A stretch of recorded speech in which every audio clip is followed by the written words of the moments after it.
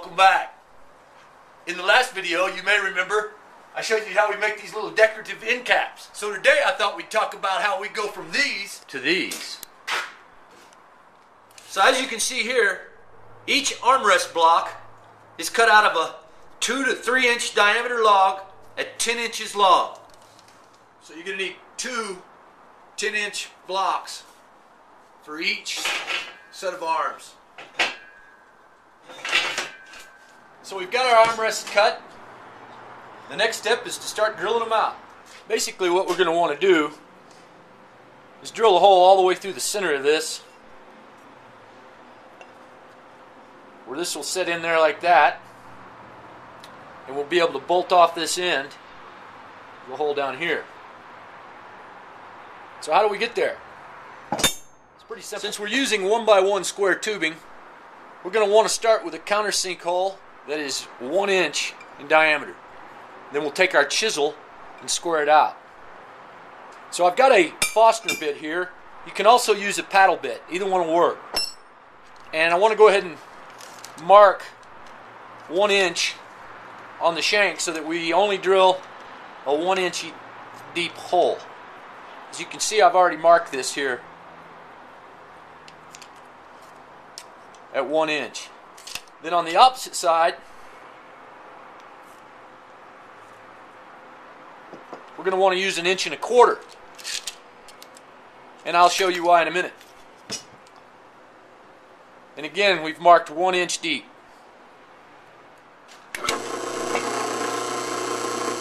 And you can just eyeball center on this.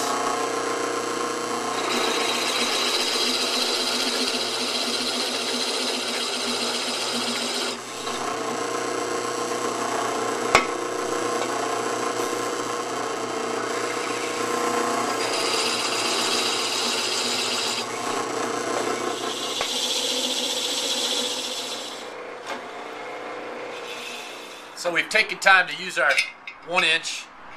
Now we're going to switch out to the 1 1/4 inches and do the other side.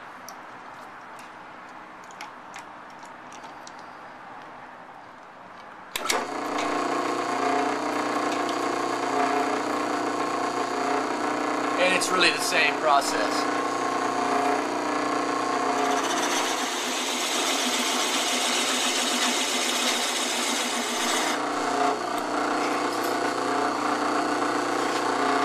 So we've drilled our countersink holes on both sides. We've got 1 1/4 inches here and a 1 inch hole here.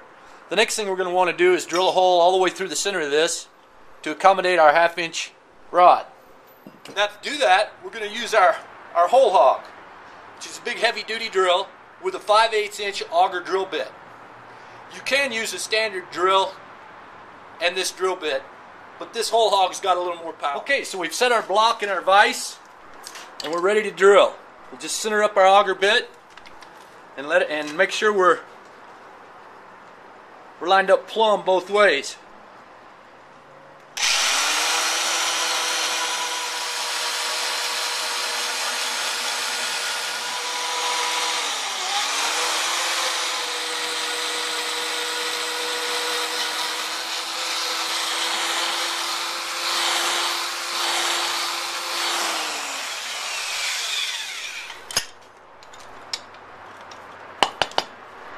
And there you have it.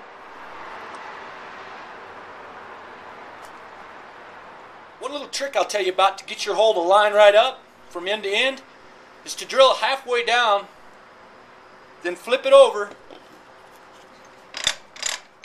and drill down from the other side. It's the most effective way to get those to meet right in the middle.